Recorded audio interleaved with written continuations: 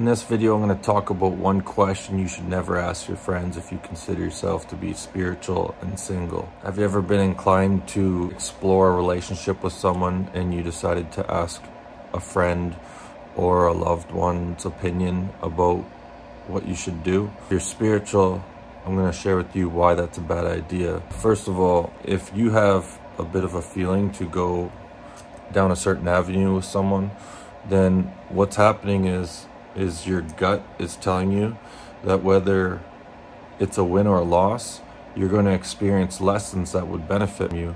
So it's your guidance team, telling you through your gut that there's something here worth exploring. Now, there's a handful of random reasons why you shouldn't ask someone their opinion about someone that you're interested in. Quite a few, actually. Number one, in no particular order, you could be friends, or whoever you're asking could actually be a karmic. And regardless, even if your relationship with them in this physical is going good and it's been good, you could have done something to them in a past life that involved ruining a relationship with them. And this could be the moment where, and even if it's subconsciously, they just say, no, I don't think you should go down that avenue, and, block you from being with someone, potentially block you from learning a lesson or being with someone that would actually work out. Number two, if the person is unconscious, they could be influenced by demonic forces, and one thing they love to do is break up twin flame and soulmate connections. Prevents that loving energy from going off into the earth, the universe that we live in.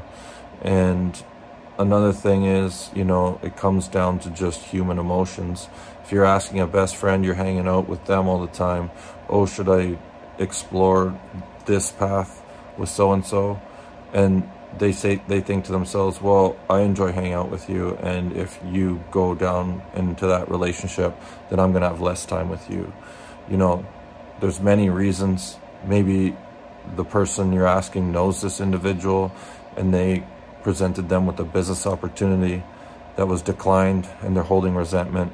There's 1,000,001 reasons, and if you ignore that feeling in your gut, you're pushing away your guides to ask people who don't necessarily have the same viewpoint as them. So always trust your gut, form your own beliefs and opinion about them first, and later on down the road, when you've made up your mind, then maybe you can ask a question or two. But that's all I got. You can check out my book on Amazon, Finding Me by Ashley Samborski.